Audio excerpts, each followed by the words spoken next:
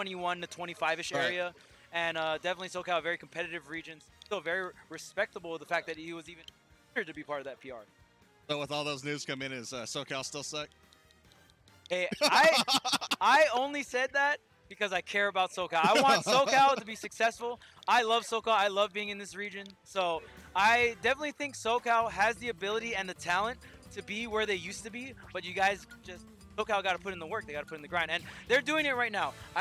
After every local I see, for the most part, especially that MSM, everyone's grinding, and that's what I like to see. Everyone's grinding, everyone cares, and they want to get better. They're hungry, and that's what I want to see in SoCal. And I've definitely been seeing it from the past couple of months. And we talk about turning points in the history of SoCal Smash. Your tweet will be one of the chapters in the history books for sure. So pushing the people to advance the metagame.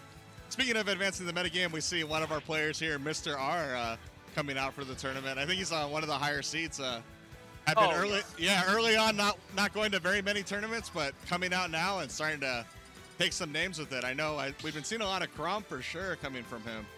Yeah, I love watching Ramen play. He's a very creative player, and even like watching his Sheik in Smash 4, he always had a lot of interesting movement. Like even sometimes he'll tweet just like him moving around this battlefield with Sheik. It was so cool to watch. So just seeing him with this speedy character like Roy or Crom, looks like we are going to see Ramen on the Roy. So going to be up against a Fox player going by Milos? Don't know if I'm like butchering that name, but WokerX. WokerX. Oh, WokerX. WokerX. All right, WokerX. We're gonna go with WokerX. All right, against Mr. R, and already holding his own, getting a little bit of damage, has a slight lead in the early goings. And let's see, that could disappear in a blink of an eye. But of course, Fox is a character, puts on so much damage so quickly. Up tilt, up tilt, up tilt. The up airs start coming out. It's kind of the the go-to for this character since 1999, pretty much. Yeah, Fox has been pretty darn good in pretty much every Smash game. Brawl is probably his worst, but I mean, nonetheless, this character is still really quick and still does a lot of damage. Yeah. And of course, Roy getting Sakurai's blessing and getting that ultimate buff. Man, and that side special. Oh, but the side tilt. Oh, not enough. Start going off stage. Not going to quite hit that forward air, but looks like Walker going to strike back with the dash attack, but not racking up too much damage here. But there's the side B, the hum sauce, as all the Voidlings like to call it. And that move is so strong. That kill so early, it kind of makes the world salty just a little bit. They see something powerful. I'm like, that's awesome. People are like, man, I don't like it. I'm like, come on, guys, what are you doing? Killing me here. But, I'm kind of thinking about, because I know at Nimbus we saw Mr. R go a lot of Crom versus Foxes. And I'm wondering if he's going Roy. Ooh, he tried to get the read in that situation. But I'm wondering if he's going Roy because of the edge guarding potential and maybe being able to go a little deeper than Crom can. Yeah, I mean, definitely could be maybe just a comfort pick. I'm not too sure. I actually think Roy is better against Fox because the down tilt, like you don't necessarily like if you get the sour down tilt on illusion, it's not that bad. But with Crom, there's no sour part. So I think for that particular situation, he's better. But Ramen might like Roy for like his jab confirms or some other sort of thing. But nonetheless, Ramen is doing a great job right now. Yeah, everything going right for him on the brink of 3-stocking his opponent. Oh, that's it! You're dead. See you later.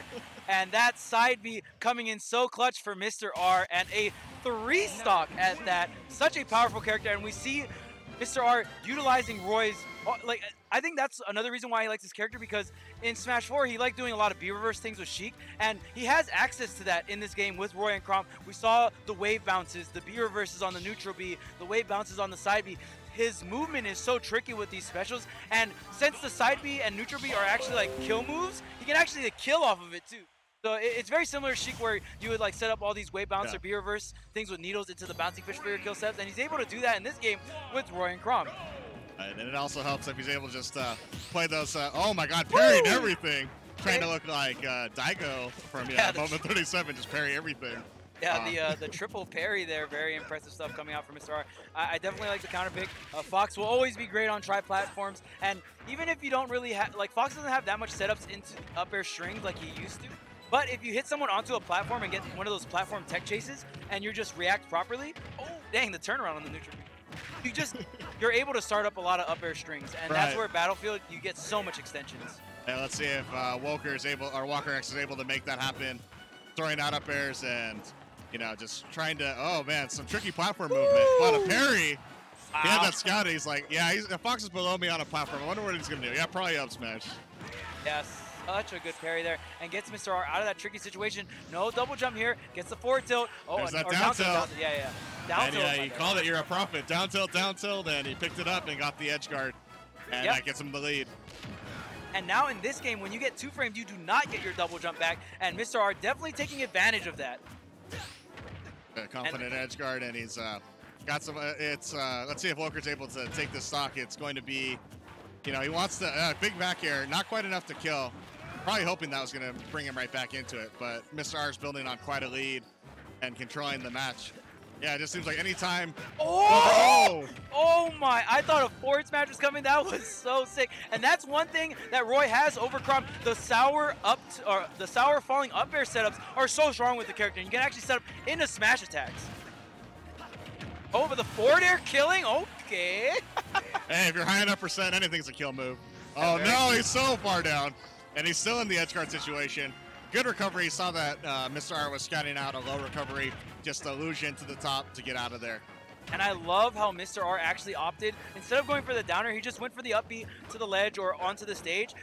Relatively safe in terms of positioning afterwards. And if they miss the tech, like, you get a stock, why not? Right. And then if not, like, worst case, you just get damage and you still get that stage control that you want. I picked up the illusion. He blocked it on shield, and big damage, big situation for Mr. R. Not quite able to connect with that forward tilt. He bet it all right there, threw out the side special on shield, and Woker just holding on to that shield for dear life, you know, because if that connected, he was probably dead. Oh, there's a tech chase. Tech able to pick up on the up tilt, but getting the sour hit of that dash attack. See, and maybe those are the situations where it's like, if I was Crom, that could have killed possibly. Yeah. Almost gets the grab. Oh, you got to be careful. You can't get snatched by a Fire Emblem character up on that platform, but the forward smash will connect anyway. That was a weird situation because it looked like Woker had a grab. I can't believe Fox's range didn't make it happen on the platform.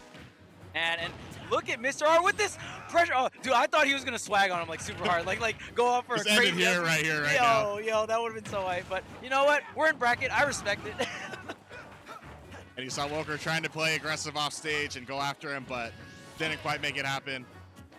And Mr. R just back in control. Is enough to kill. There it is. Oh, is it enough to kill? Yeah. Yes, it is. That move is incredibly strong. A lot of people would compare it